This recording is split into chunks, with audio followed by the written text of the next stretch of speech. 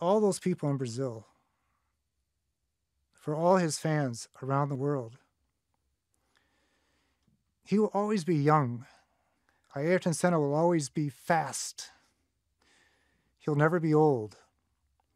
He will always be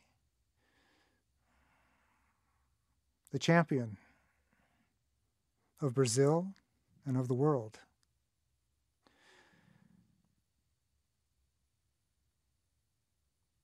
The grief, even today, may be the greatest statement I can make about what he did.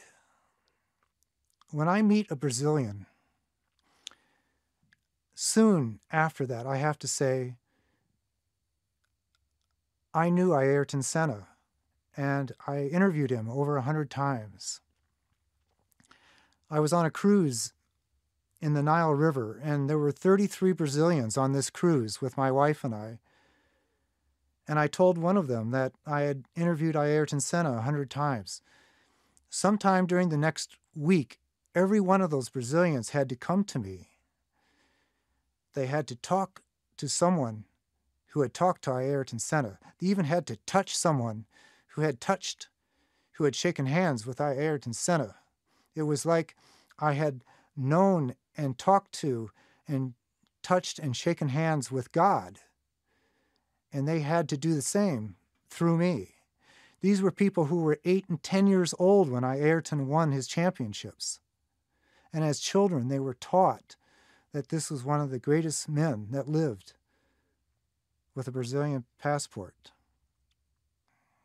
When you dedicate 15 years to a sport, you're wondering, did you spend those years wisely? And I think I did. And I know that Ayrton Senna thought he had.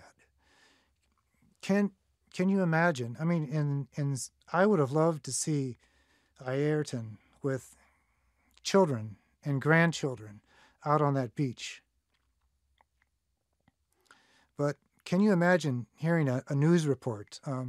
Ayrton Senna dies of cancer after a long battle at the age of 50. I don't know. It's in some poetic,